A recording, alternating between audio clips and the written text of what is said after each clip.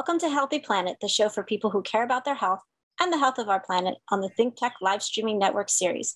I'm your host, Dr. Grace O'Neil. Joining me today is Lauralee Blanchard, founder of Leilani Farm Sanctuary. Today, we're talking about the sanctuary. So let's get started. Tell us about your life before the sanctuary. I was working in the corporate world where my days were spent in high-rise office buildings. I was the senior vice president of a commercial real estate brokerage firm, and it was about as different of a lifestyle as this. And after many years of working in that industry, I became interested in cat rescue. So in the evenings, after long days of business meetings, I would go and rescue cats in the evenings, and ended up adopting more and more cats. Well, my cat rescue work led me to the Orange County People for Animals, an animal rights organization. And it was then that I learned about factory farming and other species of animals, and was introduced to a vegan lifestyle. So that was about 26 years ago. Wow. And then what finally forced or just kind of inspired you to make the transition to what you're doing today? Like, how did you pick up and move? It was a bit of a gradual process. Started looking for farms in California, which is where I was living. Northern California, Central California, and wasn't able to find a farm with the right amount of acreage. And then one day we learned that the Hawaii had reduced its quarantine requirement for cats. And at the time I had 11 cats, so that was very important. It would have been a deal breaker otherwise. So decided to come out to Hawaii on a scouting mission. And I was very fortunate because this property was not even on the market. There were no properties on the market that had acreage. And this one was soon to be on the market. And we learned about it and made an offer. And the rest is history. All these years have passed. Wow. And when you say we, who's we? That was my former husband. Oh, okay. He's back in California now. Mm-hmm. So did you think you just were going to quit essentially, or were you first planning to find a job? Oh, well, when I married him, he was a medical doctor, general practitioner, and he realized at the beginning of our marriage that practicing medicine didn't suit him very well. What he really loved to do was remodel houses. He liked construction and craftsmanship, woodworking. So during the years that I was in the corporate world, I was the breadwinner, but he made a significant contribution by adding value to our house with the construction skills that he had. So before moving to Maui, I took a consulting job with Farm Animal Rights Movement based in Bethesda, Maryland, and worked as their national communications director. So when I arrived on Maui, I was still able to do that. I was able to work remotely just as I had when I lived in California. So that's what I did for the first few years or so. Mm-hmm. And then how did you end up acquiring the animals that you had? Was that always the intention that you were going to have a farm sanctuary? I never intended to have an official farm sanctuary. That wouldn't have been an acceptable plan to my then husband. Our plan was to just have a few of our own personal animals. So as I said, we came with the 11 cats, and then we heard about a couple of very tame hens who needed a home. So we took in the 2 hens, and he built like an aviary for them. And then a year or two after that, we received a call about a couple of newborn baby goats, twin goats. And they were teeny tiny, about the size of a cat, just hours old. Mm-hmm. Their umbilical cords were still wet. Wow. Hunters had killed their mother, so they were orphans. So this was the first time I'd ever experienced having baby goats. And oh boy, I don't think there's anything cuter than a baby goat. And we had them in the house with us. So of course they had to wear diapers. Wow. And they were bouncing around.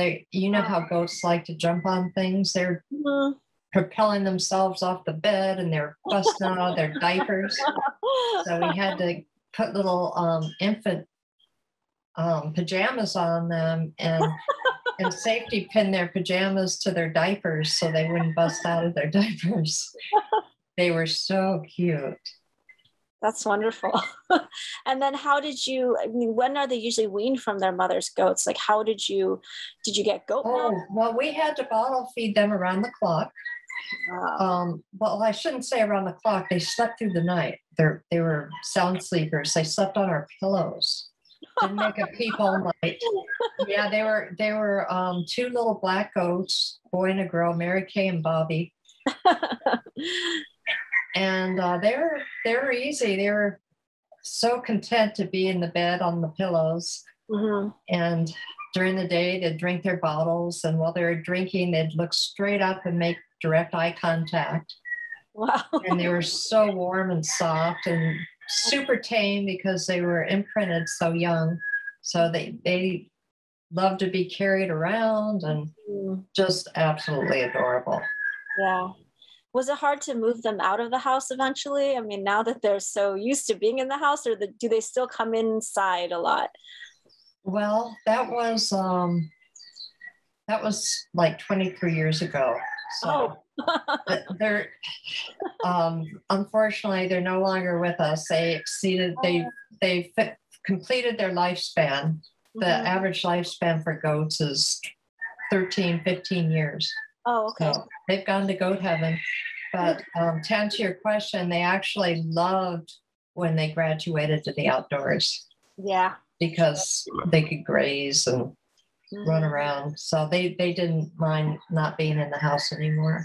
Yeah. And most importantly, they had each other, which makes all the difference. Yeah. Why did you have to have them inside at first? Well, a couple reasons. Number one, we didn't have a barn. We didn't have a fenced paddock for them. They were our first farm animals, so we weren't set up for them to be outside. Also, when they're that young, it's good to keep them warm. And since they need to be bottle fed all the time, it was easy to have them inside. Yeah, so just kind of convenient. How about the other animals? How did you acquire some of the other animals, like the animal that the farm sanctuary is named after? If you could show the picture, Eric. Leilani, yes. Yeah. Leilani was living in a pasture, and one day the neighbor who was friends with Leilani, her name was Sue. Sue would go over there every evening at sunset and hang out with this donkey, bring her an apple, and they became best friends. And she'd bring her brush and she'd brush the donkey. And one evening, Sue learned that the property was going to be subdivided and developed. So Leilani was to be sold at an auction, livestock auction. And she told me about this. And my husband and I went for a bike ride to visit her at the pasture. And it was a huge pasture. And when we pulled up, she looked like she was miles away, but we called her name. And she responded. She let out a big loud bray and came running to us. That's awesome. Yes. So we made arrangements to bring her over, and she was the namesake for the sanctuary. And then how did things evolve after that? Well, my husband started getting tired of building fences and doing things involving animal structures. What he really wanted to do was find carpentry and work on the house. Yeah. And it just wasn't the lifestyle that he wanted.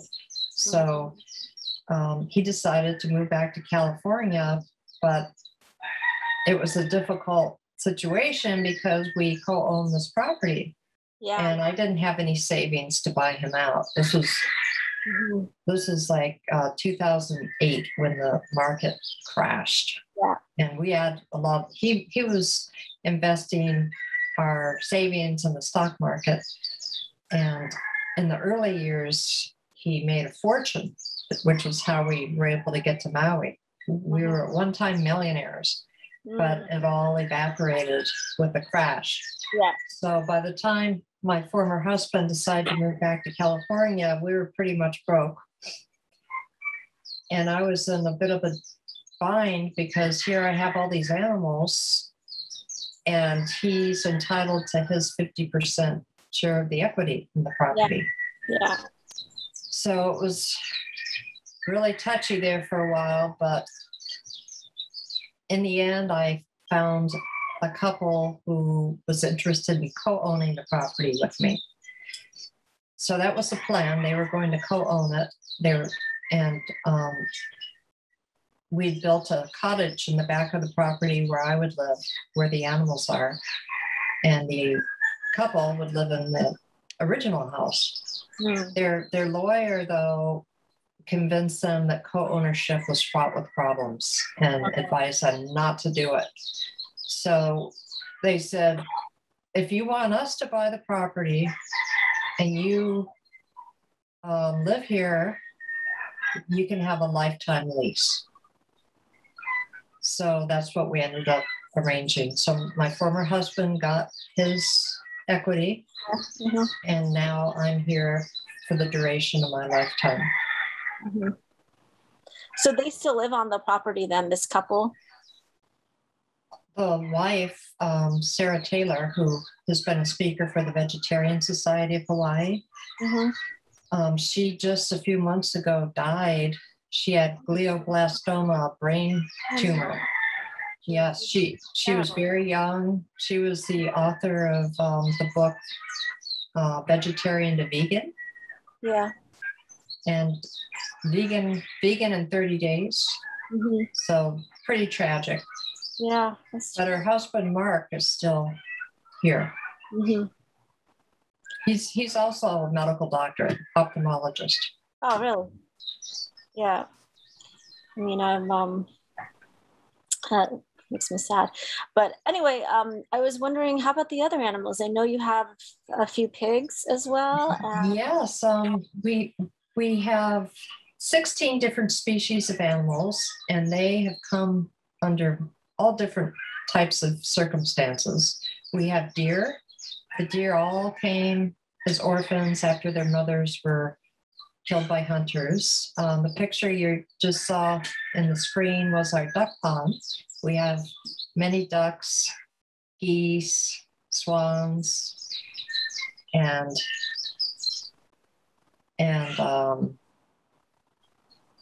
turkeys. The turkeys were both saved from being butchered for Thanksgiving. Oh, that's wonderful. And they have convinced so many visitors to rethink what they're going to eat for Thanksgiving, because visitors come and the turkeys love to be hugged. So the visitors can squat down and hug them. And after hugging a turkey, it's kind of hard to want to consume a turkey when you realize what affectionate animals they are. Yeah, they're beautiful animals too. I think turkeys are beautiful. You don't realize, they have beautiful feathers, and it's really. They certainly are. Yeah. So how about those roosters that are crowing in the background? Oh, we have lots of roosters. Many were saved from cockfighting. In fact, I went into a cockfighting operation in the middle of the night and kidnapped a bunch of them. Good for you. That must have been dangerous, though. It was. They were tethered by their legs, and I brought my scissors and cut the tethers right off their legs and whisked them away. And as you know, cockfighting is illegal in Hawaii, but it's still rampant here. Oh, it is. I think it's because the crime is classified as a misdemeanor rather than a felony. Mm-hmm. Yeah, that's too bad. It is rampant here. I had some next door neighbors actually who were actually keeping these roosters in kind of like a little cage, and we suspected, I mean, why would you want to? And it was just weird, you know, it wasn't like they were animal lovers or anything. And so we knew that they were just keeping them for cockfighting. So, well, next time I go to visit you, I will liberate those roosters. well, now what happened is my husband got very angry at them because the rooster was making noise every day and waking him up. So he went over and he yelled at them. So, you know, the roosters were liberated. So excellent. Yeah, so we have like a liberated rooster now, just roaming about. Yay! That's great.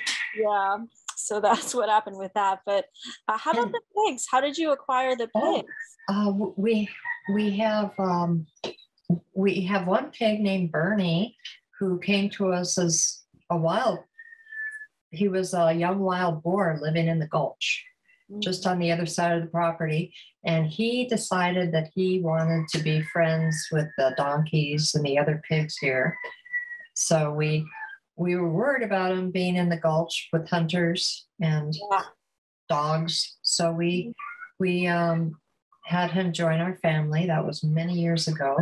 And we have another pig named Charlotte who was living on a pork. Do you remember meeting Charlotte? Yeah. Yeah. She was living on a pork farm where they were raising pigs for bacon, sausage, ham, and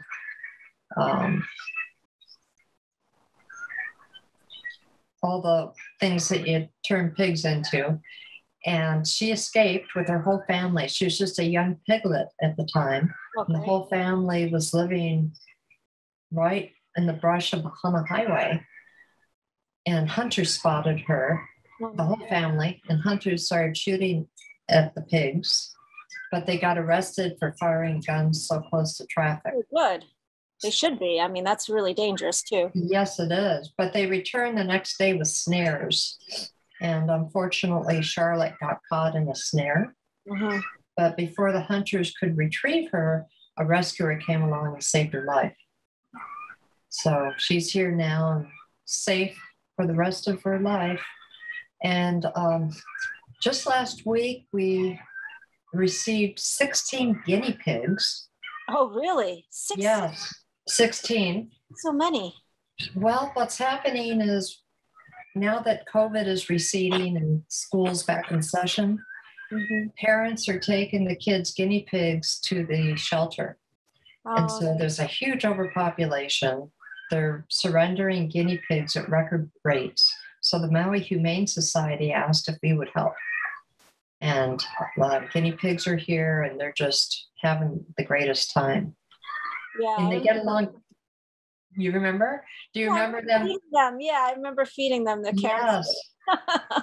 And they love the cats. The cats go in and hang with them. The guinea pigs have little 2-story houses and the cats go in and snuggle. It's really sweet. Yeah. So now we've got maybe 40 guinea pigs. Oh my gosh. And they're so happy because they get to exercise. They're out of cages. They get fresh air, sunshine, organic veggies and fruits. So they're happy.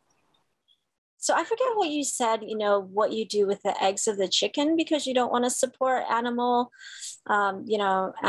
husbandry or whatever. Because I remember when we visited, the chickens lay eggs, but I don't remember what you do with them because. Well, some people ask us if we sell them and we don't. And that's because we do not consider eggs a healthy food. They're loaded with cholesterol. And as you know, animal protein feeds cancer cells. So we don't do that. But we do have friends who rescue pigs who hard boil the eggs and feed them to the pigs. And that's perfectly fine. Yeah. So that's what we do with our eggs. Mm-hmm. Even though they're cruelty-free eggs, they're still not anything we're interested in eating. Yeah, no, it's definitely not good for you. People don't realize how much cholesterol an egg has. So, yeah. So how about visitors? Tell us about, visitors. How can they come to visit the sanctuary? Visitors come and attend our farm tours. We have farm tours 3 times a week, and they get to see the whole farm. We take them around and they get to meet all the different species of animals. They get to feed carrots to the tortoises. We have African sulcata tortoises, and they get to brush the cow and brush the donkeys. We have sheep. It's very interactive. They get to go into the aviary and hold the chickens. So the farm tours are one way for people to visit us. The other way is a lot of people on vacation come and volunteer. We have volunteer days twice a week. Nice. And so that's really fun. And after they do What do the volunteers do on the volunteer days? All different projects. We often give them a choice. Might be gardening, it might be grooming the animals, it might be collecting the eggs. And if we have room on the tour after the volunteering, they can join us as our guests. Nice. Have people come, and have you seen some people come through the sanctuary and then kind of change their mind about eating animals and consuming? Oh, yes. And it's the best news I can possibly hear from people after they visited to learn that they've decided to stop eating animals. We hear it all the time. And you have to figure that for every one person who tells us, there may be 10 others who we never find out about. Yeah, that's true.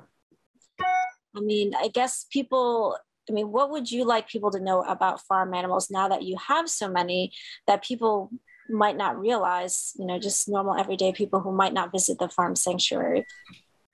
Just how personable they are. They all have individual personalities. They have distinct voices. I can tell all my chickens apart by their voices. I can. Every cockadoodle do is unique.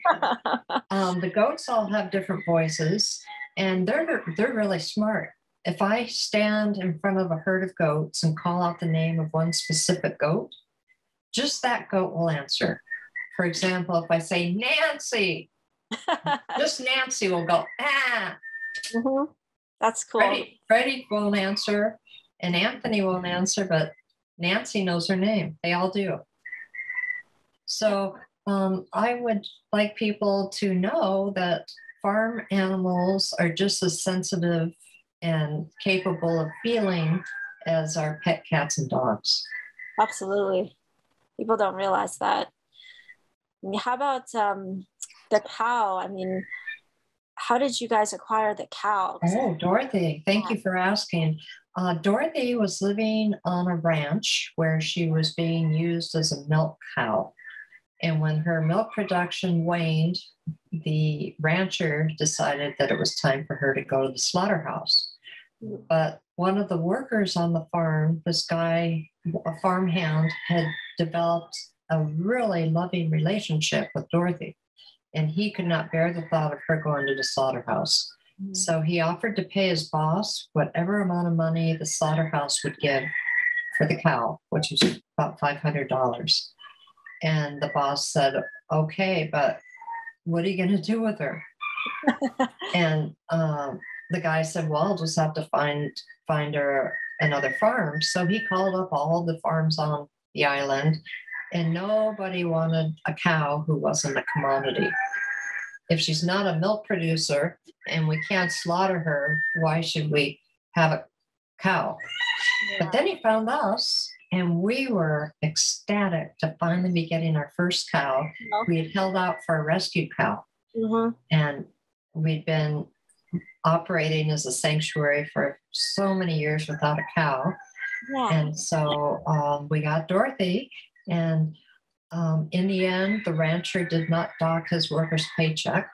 And the worker came several times and visited Dorothy, fed her bananas. And she was really afraid of most people because she hadn't been well socialized. But now she just soaks up the love. Visitors brush her and hand feed her, and she's totally mellow. That's wonderful. I mean, what a difference that makes, you know? I mean, how can people, I mean, I know you also wrote a book. So I wrote a book called Finding Paradise, and it's about my journey from corporate America to the farm. And it's full of a lot of drama. And it's available on Amazon and Barnes and Noble. If you go to our website, there's a tab that says book, our book. And our website is www.Leilani Farm Sanctuary.org, not com, org. Well, thank you so much, Lauralee. We're out of time, but we have to wrap it up. Okay. Yeah. But, you know, really loved having you on the show, and just going to wrap it up now. I'm Dr. Grace O'Neil. This is Healthy Planet on the ThinkTech live streaming network series. We've been talking with Lauralee Blanchard from the Leilani Farm Sanctuary. Thanks to you all for being here. Thanks to Eric, our broadcast engineer, and the rest of our crew at ThinkTech for hosting our show. And thanks to you, our listeners, for listening. I'll see you on March 31st for more of Healthy Planet on ThinkTech, the show for people who care about their health and the health of our planet. Our next show will be about Hawaii marine life with Keoki Stender, scuba enthusiast and avid photographer of marine life. If you have any ideas for the show, please contact me at healthyplanetthinktech@gmail.com. Check out my website at graceinhawaii.com for more information on my projects, including future show guests. I'm Dr. Grace O'Neil. Aloha, everyone.